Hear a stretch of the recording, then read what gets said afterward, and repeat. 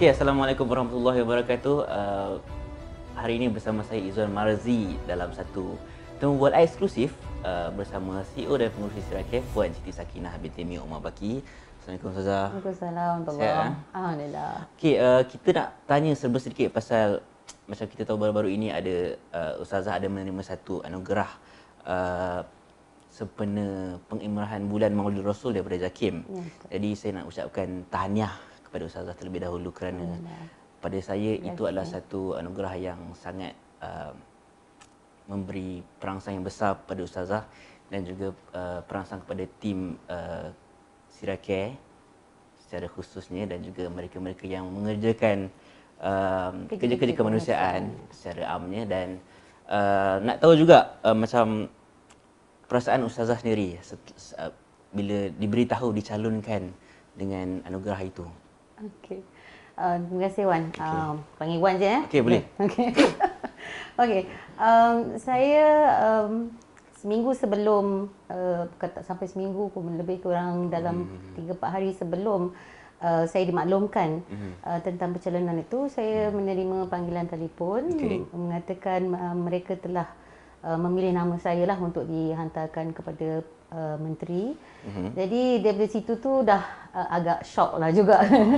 Sebab ianya macam sesuatu yang kita tak pernah fikirkan, tak pernah kita kejar. You know, it's tiba-tiba je benda tu datang. Tapi saya pun macam antara percaya dengan tak. So saya just leave it as it is lah. You know, tak ada beritahu siapa-siapa kecuali anak seorang.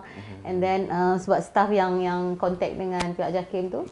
And then 2 hari sebelum pengumuman dilakukan di TV1 baru ni, saya dapat panggilan sekali lagi dan pegawai tersebut memaklumkan yang nama saya telah tercalon sebagai salah seorang penerima. Jadi ianya pada saya satu pengalaman yang orang putih kata surreal. Surreal macam masih sukar untuk dipercayai, lebih-lebih lagi kerana kita tak dapat menghadiri apa-apa majlis secara formal sebab COVID ni. Mungkin sedikit awkward lah. Awkward juga kan. Dengan sebegitu rupa. Kita pun macam okey dengar daripada tadi panggilan, puan dah dapat and then menghantar surat. Kemudian kita lihat yang di pengumumannya di kaca TV.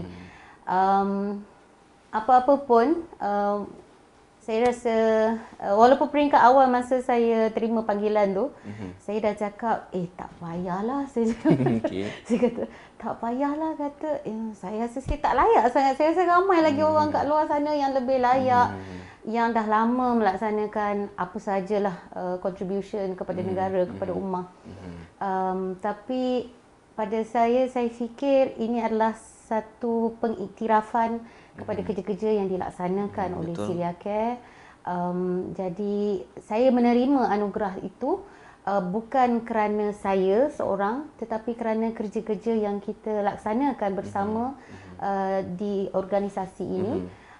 Dan alhamdulillah kita menerima dengan baik dan penuh kesyukuran anugerah yang telah diberi. Alhamdulillah. Untuk pengetahuan mungkin saya selalu bekerja dengan Ustazah Sakinah dan mungkin untuk sampai ke tahap ini memerlukan satu orang kata benchmark yang agak tinggi untuk mendapat satu anugerah ini. So saya rasa Ustazah deserve that. Alhamdulillah. So berbicara pasal pengalaman, mungkin untuk sampai ke tahap ini mungkin tak ramai orang tahu Ustazah punya timeline ataupun bila bermulanya kerja-kerja kemanusiaan ini. Saya kalau nak kirakan saya mula pada tahun 2012 secara sukarela lah masa tu. Saya agak terkesan dengan apa yang berlaku di Syria.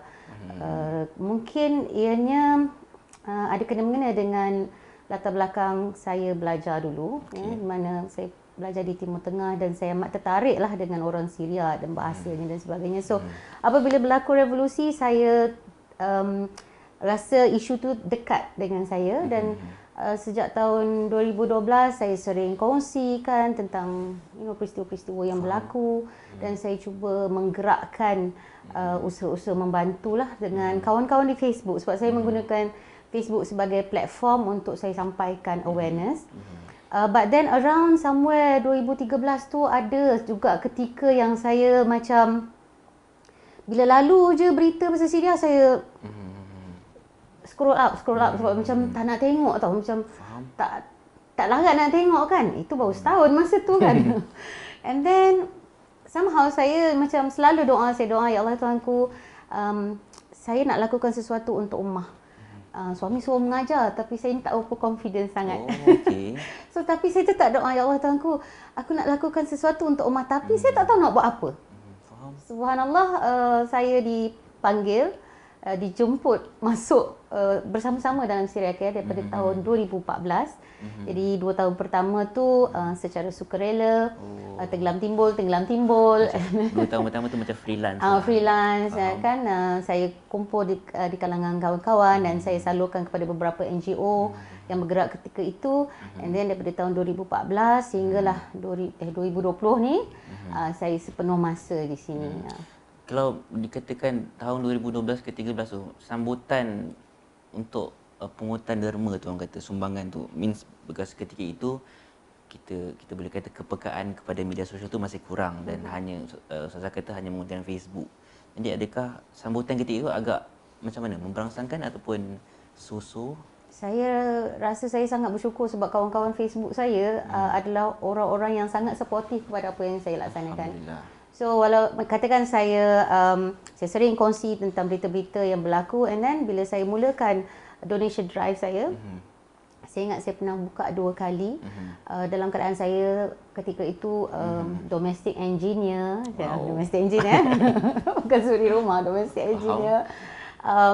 Saya dapat menggerakkan, kalau tak silap saya, dalam lebih daripada RM30,000 into occasions. Into occasions kan. Jadi itu semua sekadar kawan-kawan di Facebook, dia orang akan masukkan dalam akaun saya, and then saya akan update kepada mereka, and then saya akan salurkan ikut minggu kepada mana-mana NGO yang saya nak sampaikan lah.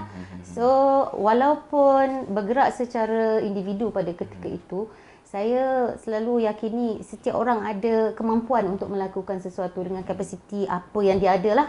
Dan walaupun saya duduk kat rumah, saya mampu buat macam tu. Jadi saya fikir siapa-siapa pun boleh sebenarnya kan. Dan itulah saya rasa yang dorongan awal tu adalah persekitaran ataupun kawan-kawan yang ada di Facebook tu. Sebenarnya mereka lah yang memberi sokongan kepada apa yang saya usahakan. Amazing lah, walaupun kita tak pernah jumpa pun di muka buku. Tapi alhamdulillah sambutan boleh dikatakan baik. Mungkin dalam lingkungan itulah. Kalau yang luar tu saya tak tahulah kan. Betul. Okay.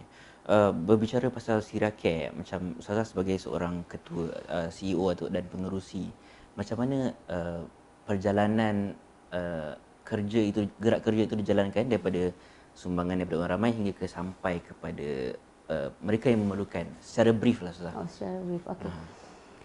Alhamdulillah setakat ini ya, sepanjang kita katakan 6 tahun saya sepenuh masa di Syria Care, kita daripada dana yang kita kumpulkan daripada orang ramai, kita akan hantar melalui ejen kita ke Turki dulu sebelum ianya memasuki Syria, di mana kita bekerjasama dengan NGO tempatan.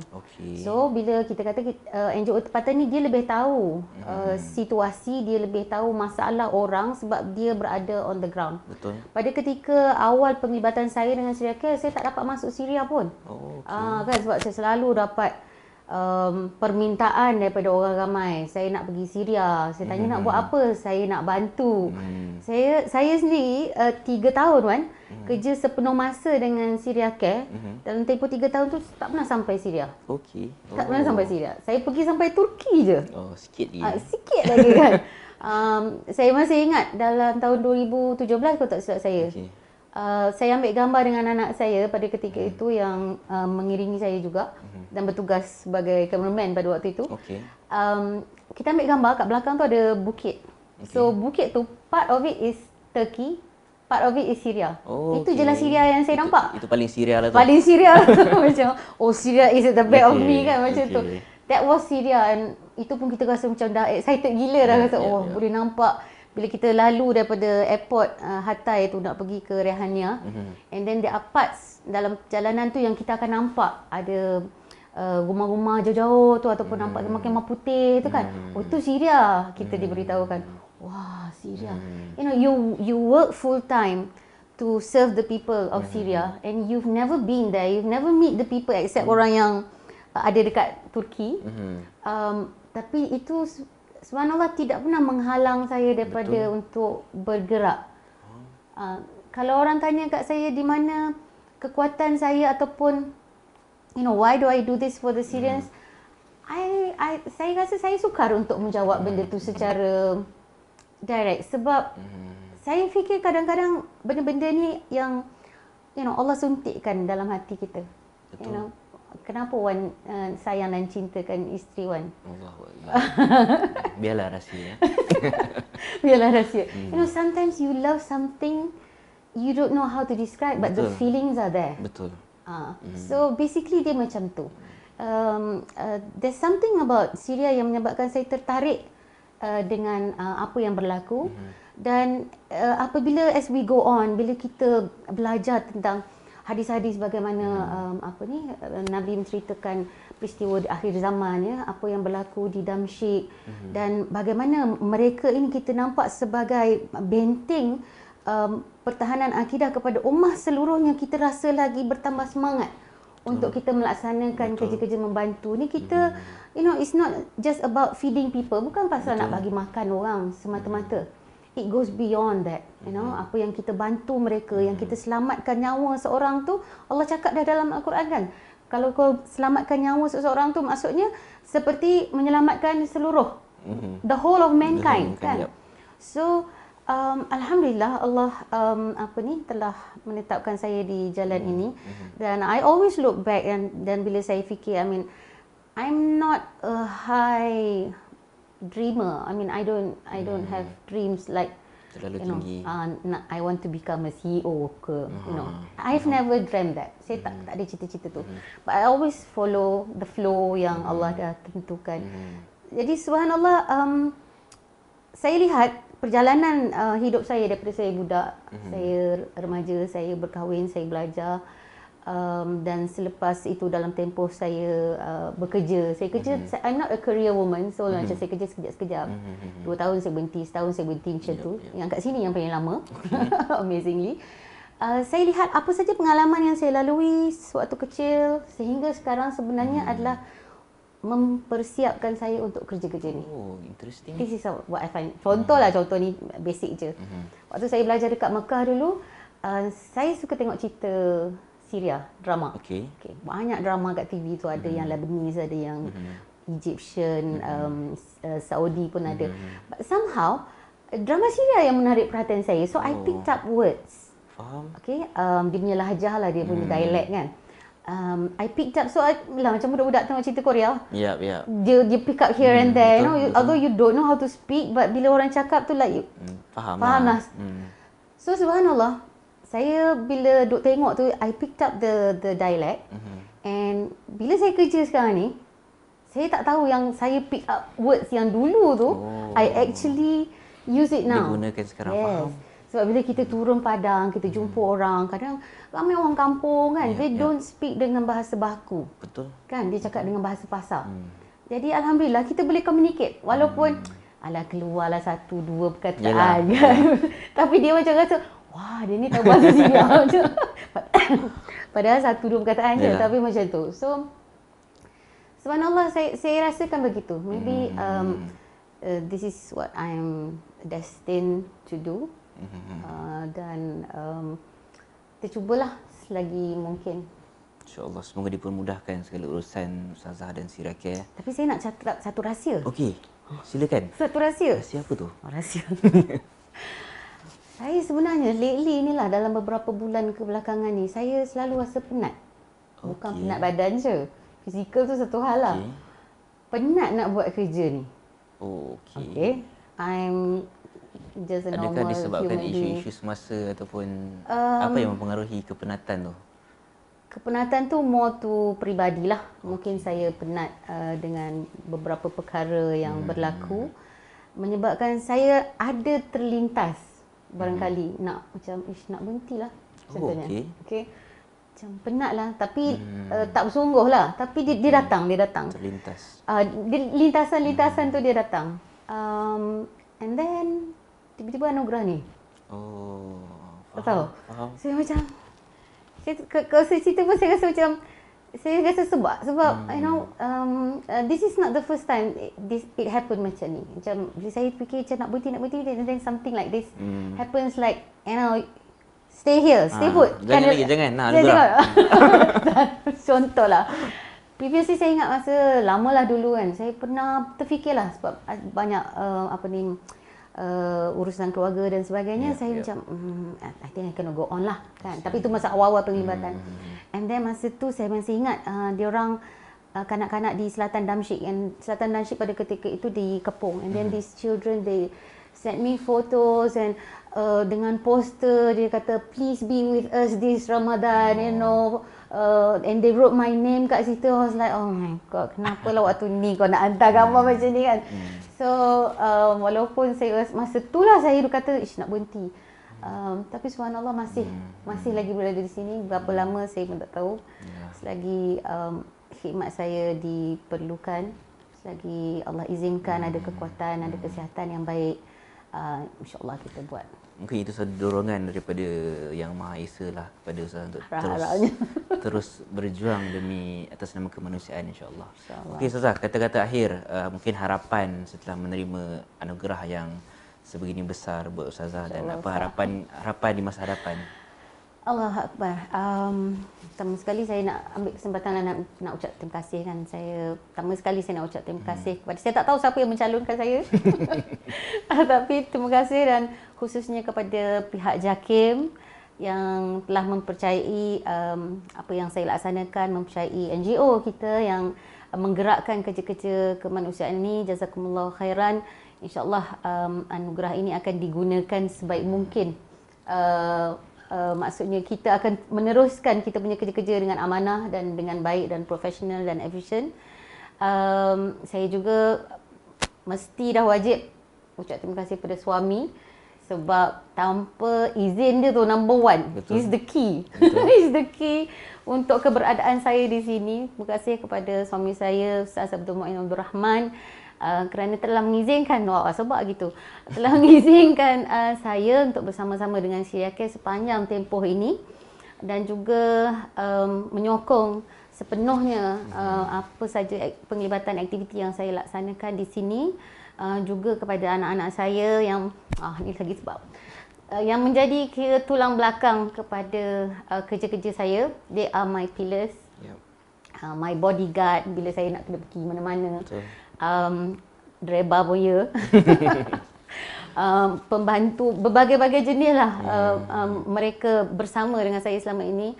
Kepada kedua ibu bapa saya, subhanallah, I have the best parents yang sentiasa support saya, tak kira walaupun dalam keuzuran mereka, keuzuran mereka. Contohnya bila saya pergi misi ataupun ada press conference, mereka sentiasa cuba menghadirkan diri juga dalam keadaan mereka yang uzur. Dan juga adik-beradik saya. Saya anak sulung daripada 4 orang adik-beradik saya semua lelaki-lelaki.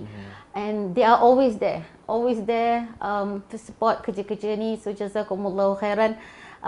Dan of course saya fikir saya dan Syria Care, kita tak dapat berada di sini tanpa petugas-petugasnya, iaitu ke semua staff-staff Syria Care yang telah bertungkus lumus melaksanakan kerja-kerja kemanusiaan ini.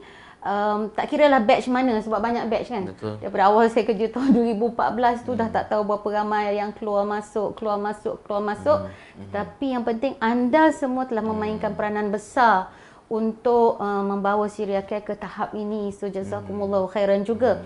Dan of course kepada penderma, donors, kepada penyokong. Kadang-kadang orang yang ada duit dia bagi duit, kadang-kadang dia tak ada duit dia bagi sokongan di sudut lain. Dia cari jalan connect orang dengan orang ni, and then misalnya dia cuba cari orang-orang yang ada duit contohnya kan.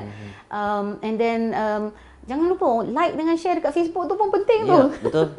Kan? So semua penyokong penderma, pendukung, apa saja yang anda lakukan untuk membantu awareness dan supaya sumbangan kita sampai kepada mereka di sana.